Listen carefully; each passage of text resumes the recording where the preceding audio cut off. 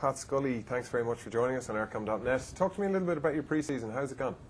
It's gone very well. It's gone very well. I think probably this window has been our most successful window, as in towards the players we wanted to get in.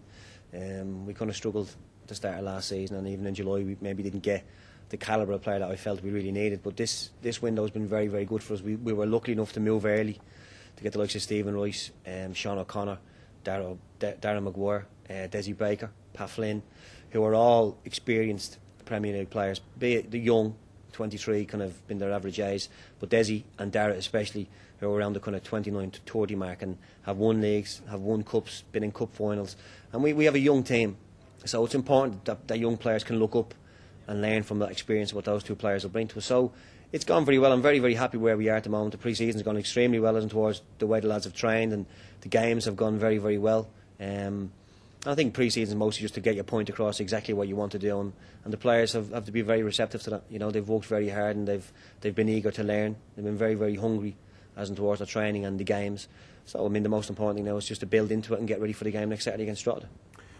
You said you're trying to get a point across. What are you trying to get across to them in the pre-season? What's your own viewpoint? Well, look, obviously it's how you want to play. You know, the patterns of what you want the team to perform on the pitch. Obviously how people behave off the pitch. The standards that you expect from players and the team. And the standards are very, very high at our football club. You know, it's not a kind of have a laugh and a joke, Mickey Mouse kind of a football club. It's a very serious football club. We're very serious in what we're doing. We're very professional in what we're doing, and the players have all took to that. It's been a difficult, exciting couple of years over the last few, and what's the future holding? It's been a very good couple of years, I think, from where we started off. You know, it's gone very well. As I said, we won the first division. We've been in contention to the semi-finals of the League Cup and the FA Cup. We've been in contention to win the Premier League last year, albeit the last probably 7 games. So we've made good strides. We're constantly trying to improve the club as well as the team, and which I think we've done that as well. So I mean, the thing is, we keep progressing and we keep getting better and better.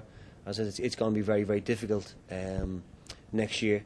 But if we're to be successful, you know, the players and the club, you know, just have to set the standards that are there. And once we do that, I'm very confident we can be successful next year. People are kind of mentioning the name Rovers. They're kind of getting there, knocking. Is that?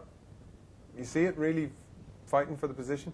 Oh yeah, I think last year people were extremely disrespectful to us. You know, when I said our aim was to try and win the league, you know, people kind of dismissed it and said we were going to struggle and we were going to be kind of relegation material. Like, and when we weren't, we got very little praise for it. And then when we did fall away at the end of the season, and it was only down to the fact of, you know, crippling injuries, where we went into the last kind of games with our captain who had missed nearly all the season. You know, we got suspensions to 3 out of our back 4.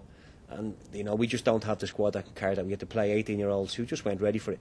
So, I mean, I think people were very disrespectful to us through the entire season. But that's not important to us. We know what we want to do.